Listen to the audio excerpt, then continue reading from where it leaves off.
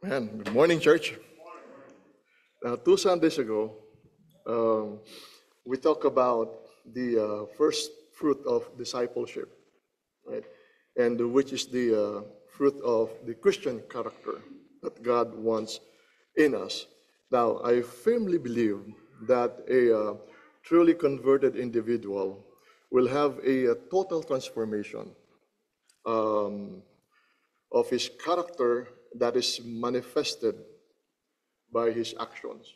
And that is totally pleasing to God. You know, his lips, his actions, and his hearts are aligned according to the righteousness of God. Now, as we go along, and this morning, please bear with me because we will study some grammar, we will study some Greek words, and throwing out to you all. I don't want to pretend or even sound like I'm an expert in grammar or I'm an expert in Greek, for I am not. No, not even close. But I'm trying my best, trying to learn every day. Now, but just for this morning, just for this morning, um, let me be your grammar and let me be your Greek teacher. So just pretend that I know better than you do. Just this time. Okay. So this morning we will discuss the second fruit of discipleship, which is the fruit of witnessing, soul winning. And our topic for this morning is witnessing for Jesus. With Paul's character of transformation comes his ministry of witnessing. So we have seen the transformation of Paul, and we have seen how he went out and witnessed to people, and that was his ministry. Now, after learning from other believers, after being converted, he went out witnessing for Jesus to win souls for Jesus' kingdom. Now, when we say the word witness, what comes to mind is that someone will tell the truth, as you are called a witness. Okay? And in the legal parlance, you can see in a courtroom scenario, a person would stand up on a witness stand and will raise his right hand and he will say, I swear the truth, and nothing but the truth, to tell the truth and nothing but the truth, so help me God, right? But if we will go deeper, if we will dig and go deeper underneath the word witness, we will learn there's something to it than just telling the truth. In the Greek word, martus, that's the Greek word for martyr. A witness, martyr, one who bears witness of the truth and suffers death in the cause of Christ. An example is in Acts chapter 22, verse 20. And when the blood of your witness, Stephen, was shed, I stood there giving my approval and watching over the garments of those who killed him. So this was Paul talking, referring that he was there when Stephen was killed. Now, upon reading this, we have now a clear view and a much more better understanding of the word witness. We are not just only to tell the truth, but we must also be ready. You must also be ready to suffer, and if that is necessary, to die for the cause of Jesus. So that is the whole meaning of the word witness, right? Now, in the word witness, we are not to cower when our life is threatened. You will go ahead, even if your life is depending on the line. And we are not to compromise in exchange for material comfort. So being a witness, you are ready to put your line for the cause of Christ. So, witnessing is the process of preaching Jesus and his gospel in all truth, without any reservations, with an intent of winning them over to Christ. And that is what witnessing is all about. Now, the fruits that we bear are not only a change of our character, but also it is a change of how we view ourselves in the light of the kingdom. Okay?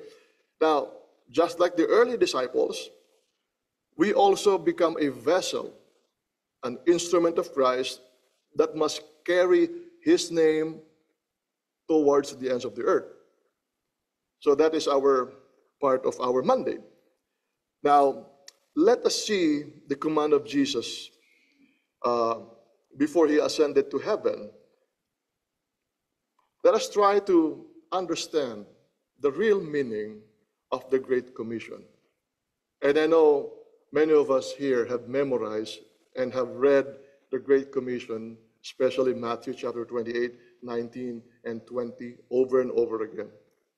So we will try to dissect the real meaning behind Matthew chapter 28, 19, and 20 with regards to the Great Commission and with regards to our fruits of our discipleship, which is witnessing for Christ. Now, to fully understand the Great Commission, one would have to go to the original text, of the verse. And, first, you can go to any website for that matter, to any materials, that translates the New Testament in its original Greek form. Now, I go to BibleHub.com. I use that website, and it's so full of information. So, looking at the original text of Matthew 28, verse 19 and 20, now it looks like this from the original Greek text.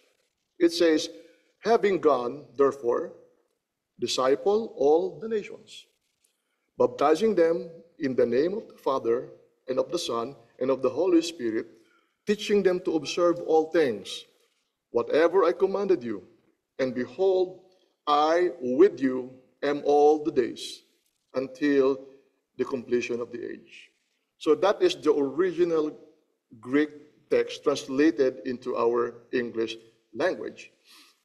Now, second, most people thought that the command of Jesus here is the word go, especially if you will read our newer version of English translation.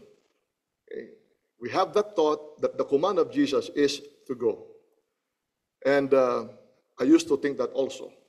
I used to think that the command of Jesus in this text is the word go. Okay? But with careful study of the text and the grammar that goes with it, there is actually only one imperative verb in this sentence, in this verse. And there are three, what they call present participles in this particular text.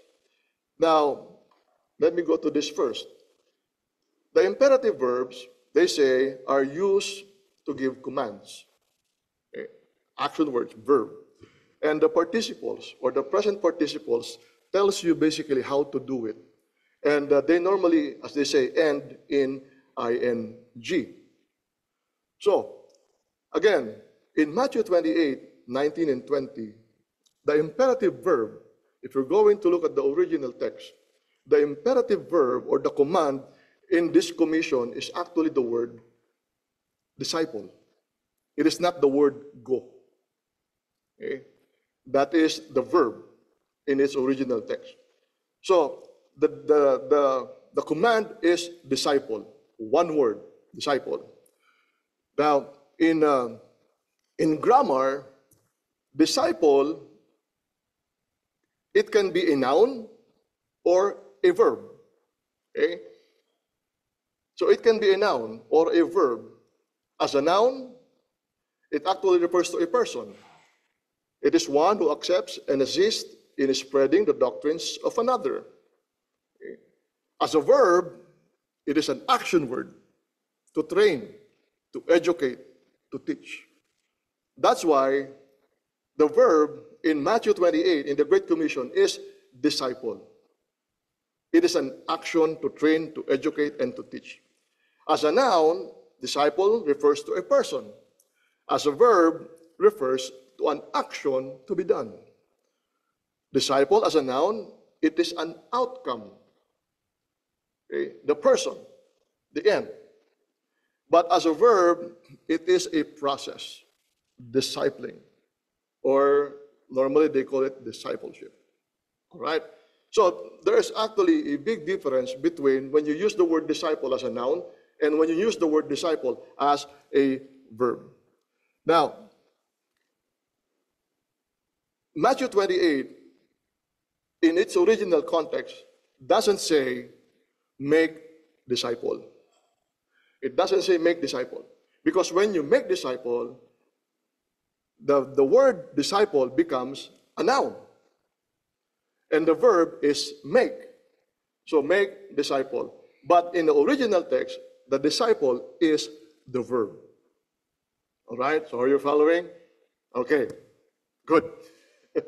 So, now, if the command is to make or make disciple, you are now obligated to produce, to have an outcome, to have an end result, a disciple. Again, if the command is to make disciple or make disciple, you are commanded, you are obligated to produce a disciple, if that is the command. Now, for the sake of our learning this morning, let us presume that the command is make disciple. Okay? Let us assume the command is make disciple. If, for example, Brother Charles here has been a disciple of Jesus all his life, he has been a disciple of Jesus Christ, and up until now, never made a single disciple. He never made a single disciple. Now again, the command, for example, is make disciple. And he never make or made a single disciple, never produced a single disciple. Then he failed to do the command. Correct? He failed to do the command to make disciple because he never made any disciple in his lifetime. He failed. He falls short of the glory of God because the command is to make disciple. Okay? That's why, as a noun, it is an outcome. It is an outcome. When you make disciple, you have to produce. But as a command, but that is not the command. Okay? The command is to disciple, which is a process. Now, on the other hand, the same example, now this time, the command is disciple. Okay? The command is disciple. Brother Charles, though he never made a single disciple in his lifetime, but he went out. He went out and he preached the gospel. He went out and discipled, meaning he witnessed to people. He shared the gospel about Jesus. He preached the gospel to many people. He witnessed to people about Jesus. The question now is, did he fail the command? The answer is no. He did not fail the command because the command is disciple. The command is to teach. The command is to witness. The command is to educate. Are you getting the difference? Are you getting the difference? All right. So, he did not fail because he did what the commands tell him to do. And that is disciple. Evangelize. Okay? Now, again, the command is disciple, and it is not make disciple. That is why it is a process. It is a process that we do, discipling. Now, if we go now to Mark, the same commission, in Mark chapter 16, verse 15, to have a better understanding of what we are discussing, this is what the original text in Mark chapter 16 looks like in our English text.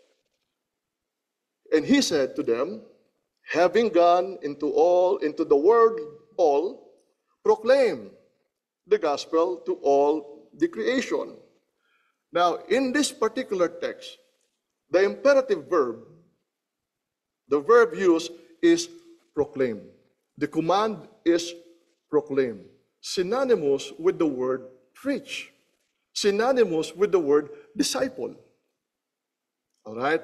So we have both the accounts of Matthew and the account of Mark agreeing with each other that the command is actually the process of discipling. Okay. So, disciple, teaching, witnessing, bringing the truth. And now Mark, he said, proclaim. It is bringing the gospel as the true word of God. So, Mark and Matthew's account, they do not contradict each other because they have both in mind to evangelize, to go out and preach the gospel. So again, the command is disciple. The command is proclaim. Therefore, our mandate is the process of bringing the gospel to people.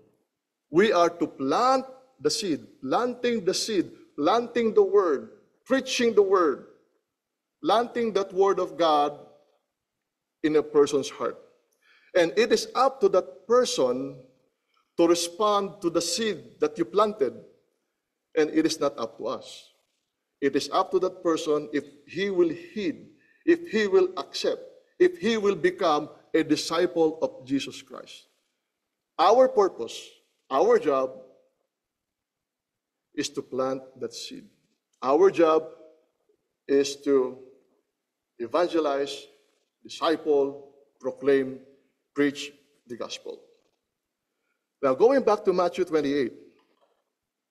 Now, the next part, what are the participles? Meaning, how are we to disciple? How are we to go out and proclaim? Now, the three participles here that tells us how is the word go or going, the word baptizing, the word teaching. That is the process how you would disciple. Now, let me go first to the word baptizing. Well, the concept about baptizing is to help that person understand the value, okay, the real meaning, the value of baptism with regards to salvation. So you have to teach that. You have to educate people the value of salvation. And then baptizing a person affirms his faith in Jesus and conveys his lifelong commitment to serving Jesus Christ. And that is baptizing. Now, the next part is teaching. Now, teaching, I want to point out two things in the word teaching. Number one, what are we going to teach? Number one is teaching the things that you know about Jesus Christ that transform you into a disciple. Okay. Now, the word all, teaching them to observe all things. The word all means all that you know, all right? All that you know about Jesus that made you accept Jesus Christ. All that you know that made you a disciple. You have to teach that. Okay? What makes you a disciple, you have to teach that to the other person so that person can also be a disciple just like you. Now, the second point with the word teaching, what are we going to teach? according to the verse, is teach them to obey Jesus. Now, the best way for us to teach obedience is actually by being an example to them, so that they can see in you a Christ-centered servant, so that it will be easy for them to understand what you are trying to convey, because they see in you the real truth of the things that you are teaching to them, that you are applying it to your life. And that's how we should also teach. Okay? So, two things in teaching: telling them the truth and embodying that truth in your life, the way you live. So it is our oral theology, when you say the word, when you teach the word orally, and it is our theology in action, the way we live, the way we align, again, the way we align our minds, our hearts, our lips to that of the righteousness of God. And that is the word teaching. Now, the third is the word go, or going. Now, both Matthew and Mark use the word having gone. All right? So, having gone. Now, it means, it is synonymous with the phrase, so wherever you go, or as you are going. So the word having gone, that is the real meaning in our layman's English. So wherever you go, or as you are going. So the idea here is not about going in other parts of the world to disciple. But if you can go out, if you can travel the world and disciple, good. That's good. Now, nothing prevents you from doing that. But the basic idea is, as you are doing what the context is trying to tell us, having gone, is as you are going in your daily life. That is the meaning of the text. Wherever you go, or as you are going in your daily life, what you are already doing in your life on a daily basis. For example, if you are a student, as you go on your daily life as a student, Jesus said, disciple.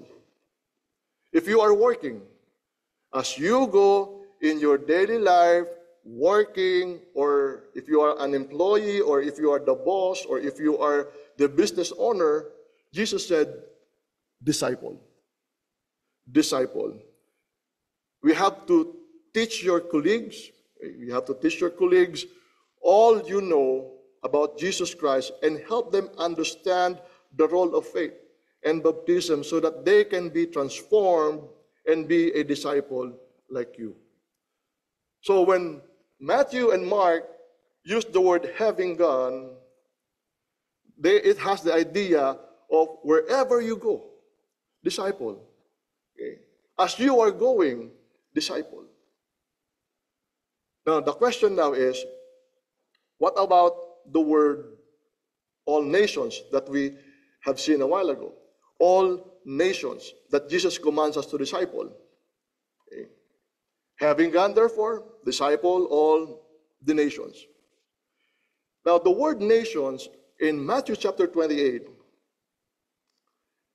the Greek word for that is ethnos, which means a race, people, or nation as distinct from Israel, with reference to the Gentiles. So when Matthew wrote the Great Commission, he had in mind the Gentiles. Okay? And it is also ethnicity. That's where we get the English term ethnicity from ethnos. And another term that's being used for nation or world is gay, the physical earth. But that is not what was used in Matthew. And another term used is cosmos, universe, or the inhabitants. Now, in Mark 16:15, the word used in the Greek is cosmos, pertaining to the inhabitants. Okay? Now, with the context of Matthew and the context of Mark, they use the word ethnos and cosmos as an inhabitants, respectively. Now, it made me think, that why was there a change of Greek name or Greek word from ethnos to Matthew to cosmos in Mark? So why is it? Now, the answer lies with the audience. Okay, the answer lies with the audience these books were written to. Remember, the book of Matthew, it was written with in mind the Jews. All right, the Jews as the audience of Matthew, the book of Matthew. So at that time, during the time of Jesus Christ, the only reference, there are only two references for race or for people. We normally call them the Jews. It's either you're a Jews or you're what? A Gentiles, right? So when Matthew, all right, so when Matthew uses the word ethnos, because his audience were or was the Jews, he used the word ethnos that pertains to the Gentiles. All right? So when Jesus commanded them to disciple, Matthew had in mind to go to the lost sinners, which were the Gentiles. That's why he used the word ethnos, pertaining to the Gentiles, the unbelievers. All right? Now, in the book of Mark, he used the word cosmos, which is inhabitants. Because the book of Mark, his audience was the Gentiles. So he used the word cosmos, because if he used the word ethnos, it will be a derogatory remark. It will insult his audience, which is the Gentiles. So that's why he was careful in using his words, so not to offend the Gentiles. So that's why he said cosmos. You go to the inhabitants. You go to other people. He did not say you go to the sinner, the Gentiles, because the Gentiles would be offended. So that's why there was a change of meaning or a change of term used between Matthew and Mark. All right. Now, with that said, I hope you're following me. With that said, Jesus was telling his disciples to include the Gentiles, and now in the book of Mark, to include the unbelieving inhabitants. Therefore, in general term, when Jesus commanded or gave the Great Commission, it was for all unbelievers. Okay? Now, the word all nations, the word all means there are no longer restrictions. There are no longer exclusivity as to whom you and I should preach. That's why we say the gospel is for all. It includes anybody. So the context here of the command to disciple pertains to all unbelievers. Now again, if we can travel around the world and do mission work, preaching and witnessing for Jesus, awesome. That's wonderful. But you don't have to go so far to disciple.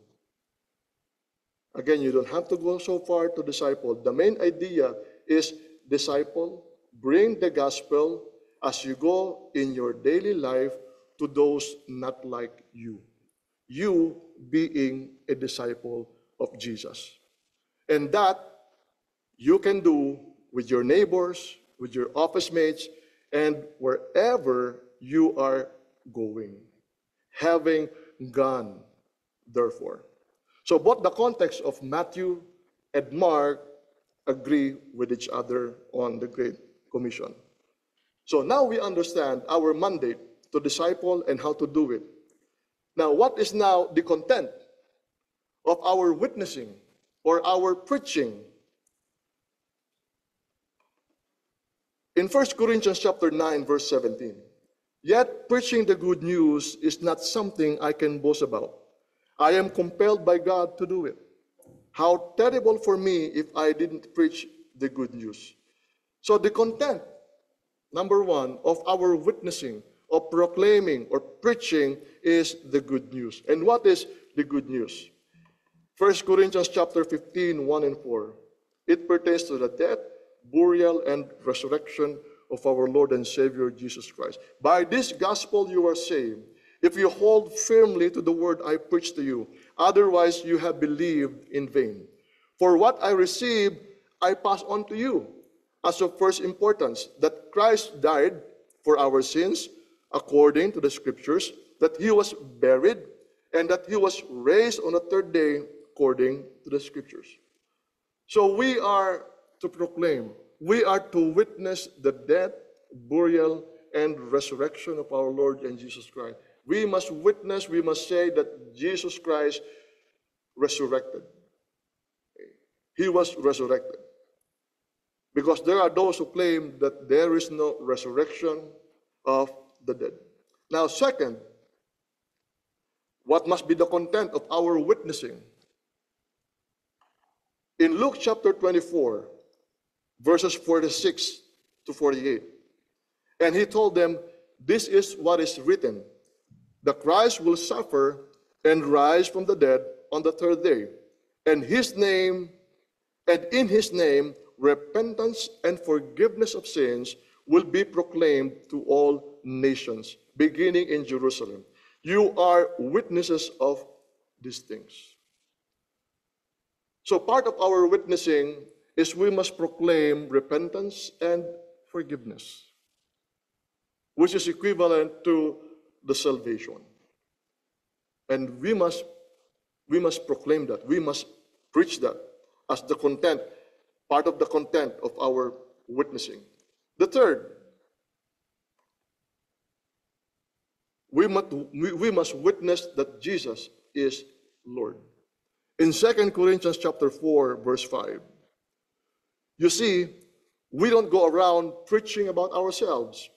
We preach that Jesus Christ is Lord. And we ourselves are your servants for Jesus' sake. Never preach yourself when you go out. Never preach yourself when you go out. Never glorify or magnify yourself when you preach the gospel. Always preach about Jesus. Let Jesus take all the glory. Let Jesus take all the credit. Paul said, we don't go around preaching ourselves.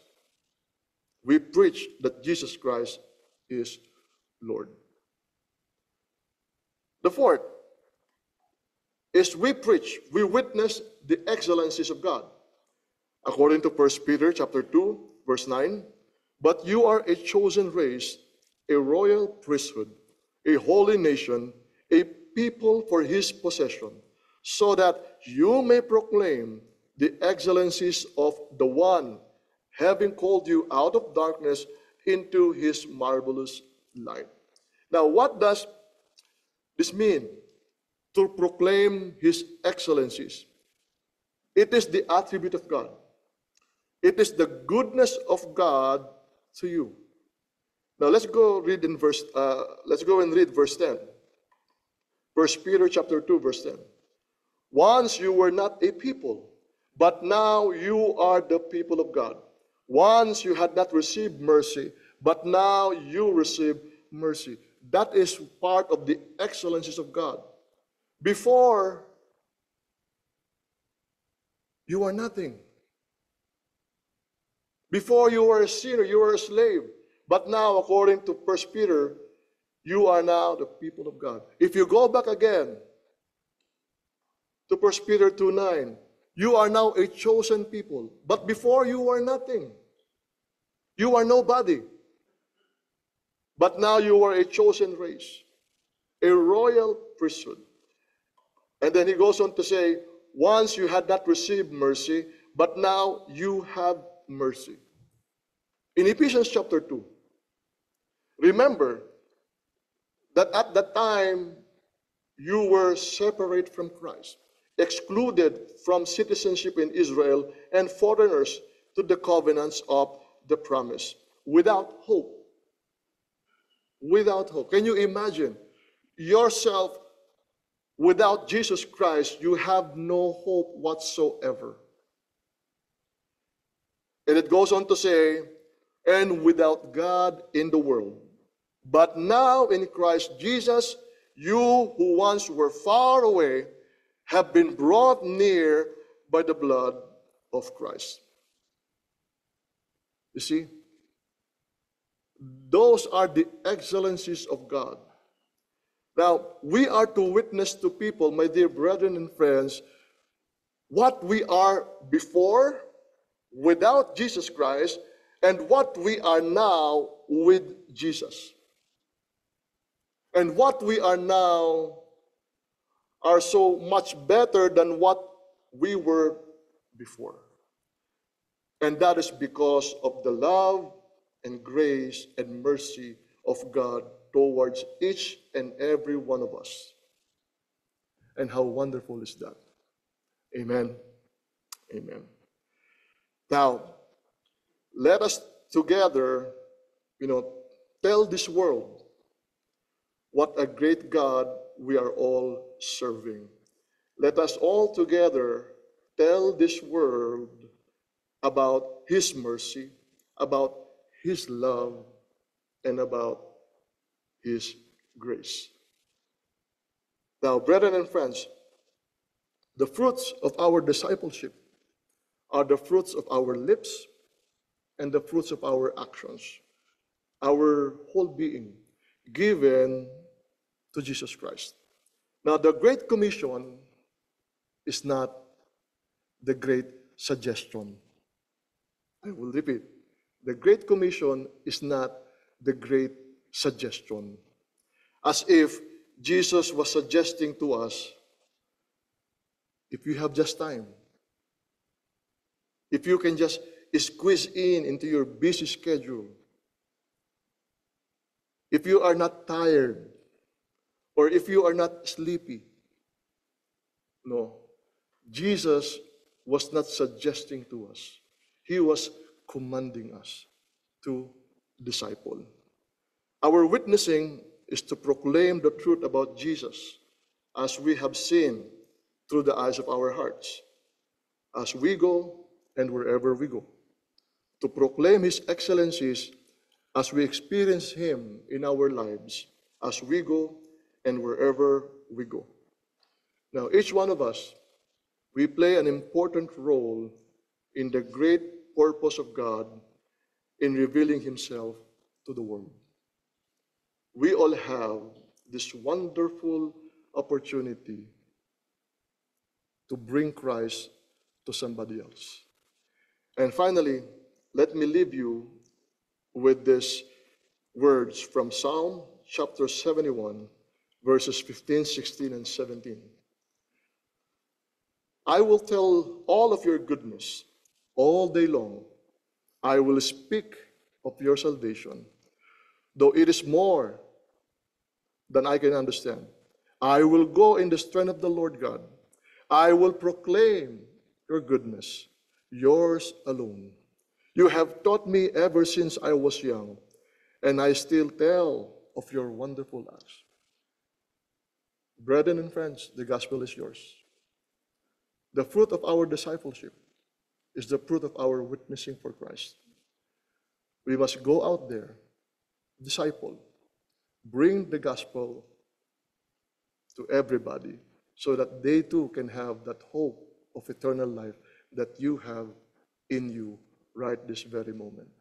For those who have not yet accepted the Lord, we are calling upon you to come now, repent of your sins, be baptized into Christ, and declare your loyalty and with all humility submit to Jesus Christ.